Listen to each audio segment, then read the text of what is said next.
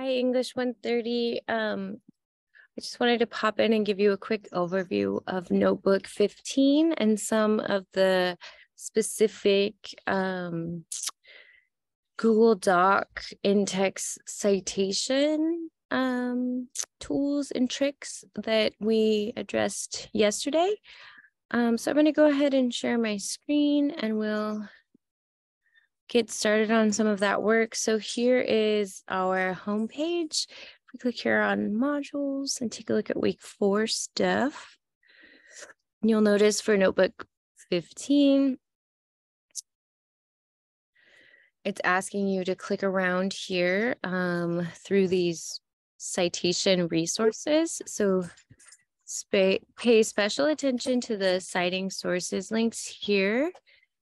This MLA style sample paper, this is what your final draft should end up looking like. And then these are all works cited resources. Everything else is also super helpful. We're going to kind of focus today on the MLA style in-text citations. But first, I want to show you exactly what I'm looking for this threatened and endangered species paper. So if you haven't already done so, make sure you select all of your text and that all of your text is in Times New Roman, 12-point font, and that it's double spaced. Okay. So I decided to focus my research on the red-legged frog. So when I went up into that text set that we all scrolled through on Friday, Monday, and yesterday, this summer boost text set, I clicked here on halting the extinction crisis. I scrolled down until I saw some amphibian stuff. And then I found the California red-legged frog. So if you read through this, you'll notice the Center for Biological Diversity is the organization that created this text. And then this is all an online database that has lists of species.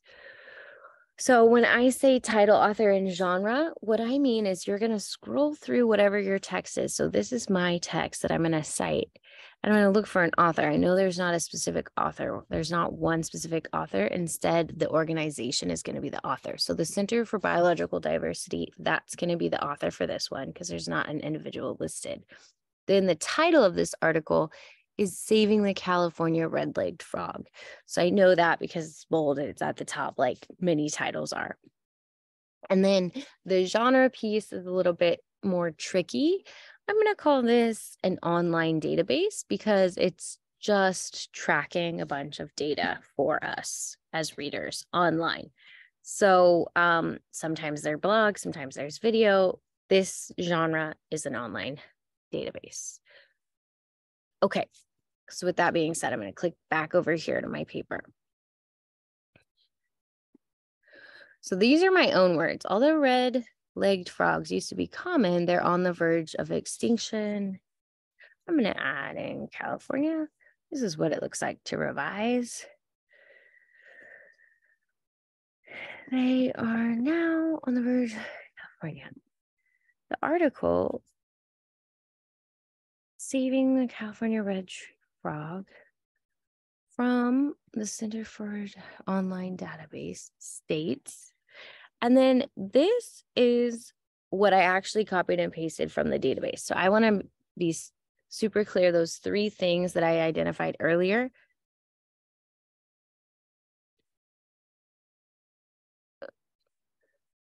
The article, this is the genre. The article, Saving the Red-Legged Frog, that's the title from the Center for Biological Diversity. That's the author in this case. States, that's the reporting verb. And then we have the direct quotation. If you weren't sure how to use the direct quotation, where the punctuation mark goes, etc., I would just want you to go back into our notebook 15 and check MLA style in-text citations. And then notice, if you cruise through here, it's going to show you examples. Okay, that period does go at the end outside of the parentheses. And then if there was a page number, it would go inside the parenthetical expression. A period will go on the outside. There's not a page number because this is an online database. So that is how we would cite this source. So I actually need you to go through that process for each and every place that you're either summarizing a text or using stats or facts. And then as you're researching, I stumbled across this article when I was just Googling red-legged frog. And this is an example of a group working on conservation projects. So the NAT, San Diego Natural History Museum, NAT stands for San Diego Natural History Museum. I see that up here in the title. This would be an example of an organization you could cite in that second half of the paper. The NAT's herpetology department is exploring and you can kind of summarize what their work is and then link like this. So this is that link that many of you have at the end of your papers, like this. I just want to show you, you can click this yes, and it will take you to the title. It will insert the title of the URL there for you. So you can say one organization working to save the red-legged frog is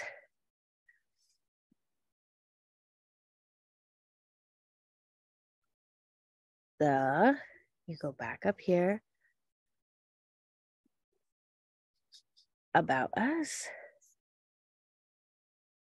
San Diego Society of Natural History. Then we go here.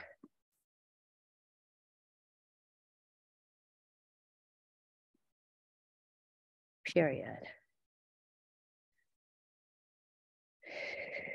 And then if you want to add an acronym, also called the NAT, there we go.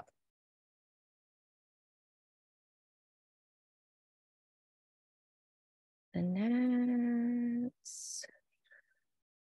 website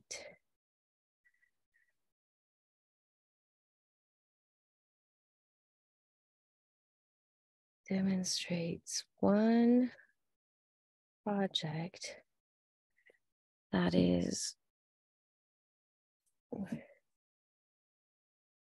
one, let's add restoration.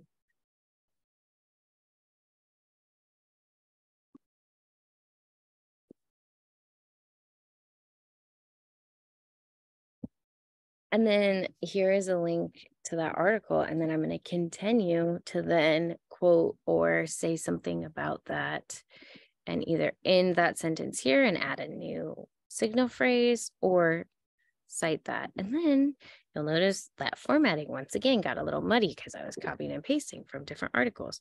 So then I want to make sure it's all black. I want to make sure, since it's a new source, I am indenting that first line. And then that's what it's going to start looking like to piece this together with in-text citations. And I don't mind if your hyperlinks are blue. That's totally fine with me. So then you would have these hyperlinks and a works cited page, which I think most of you are pretty familiar with. It's more of the in-text citations that I saw students needed help with.